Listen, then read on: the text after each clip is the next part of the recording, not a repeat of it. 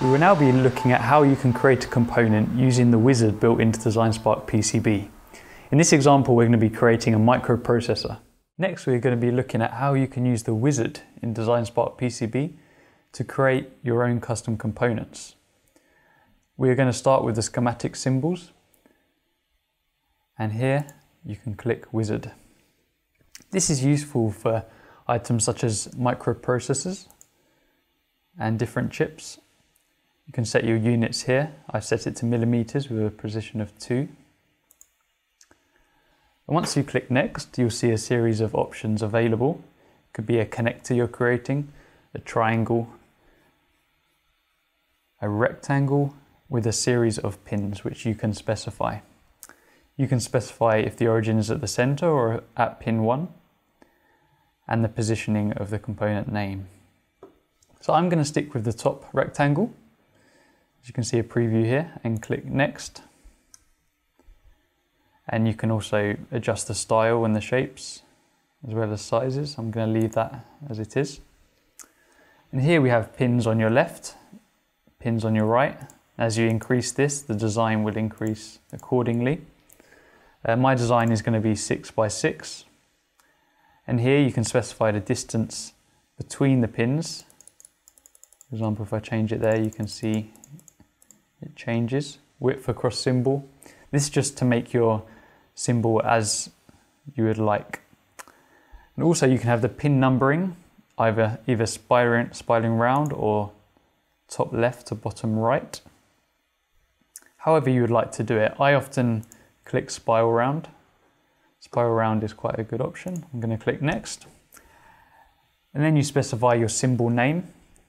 I will call it my first MCU. And I'm going to click save to the symbol to the library, a library that we made earlier. I don't need to edit the symbol now, so I'll untick that option and click finish. If we open our library now, you can see the MCU schematic symbol in your custom library. So as we did for my first diode in the previous video, we're going to switch to PCB symbols and use the wizard to create the PCB symbol for our processor. I'm going to work in metric millimeters, switch to a precision of 2 and click next. So this is where you can select what kind of chip you're using. It might be QFP, QFN, and then DesignSpark creates this for you with your desired specifications. So I'm going to select this design as this is the chip that I require.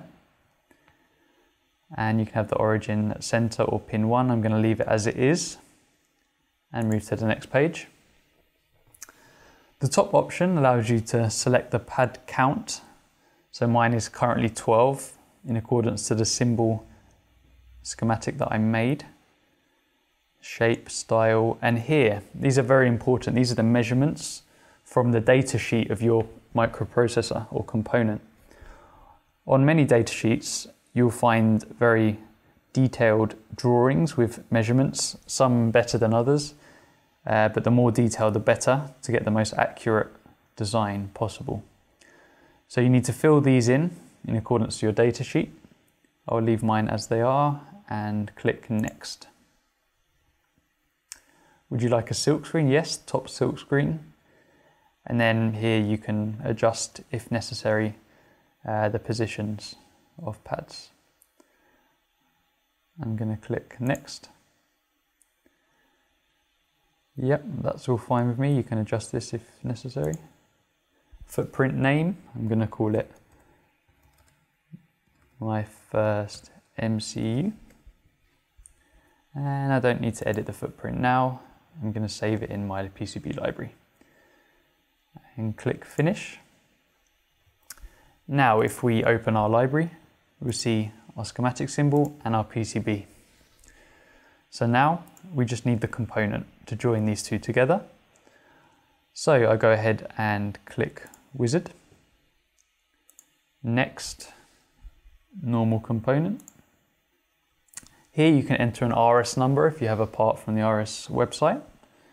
Makes things easier. And the package, you can select what kind of package you have. I'm going to select user. And your default reference you'd like to use on the symbol. Component pins are specified here. We've got 12 with 1 gate. And then continue. Next, there is an option which asks you to select the schematic symbol you'd like to use. I'm going to select this one and press next.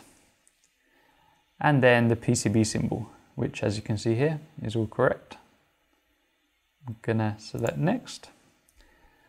And next we have the part where we have to assign the pins so that the PCB and the schematic link together well. So here I'm going to assign 1 to 1 so that the PCB and schematic are exactly the same in terms of pin layout. And this first column is where you enter the terminal names for every pin. This is very important. You can get this from your data sheet so that every pin is labeled. Okay, I'm going to leave mine for now and press next. And I just want to save my component to the library, complib, and press finish. And here we have it. We have our component in our library already made, and we can close that. So if we go back to our schematic, just to test it, we can add, yes, we can add a component here that we've just made.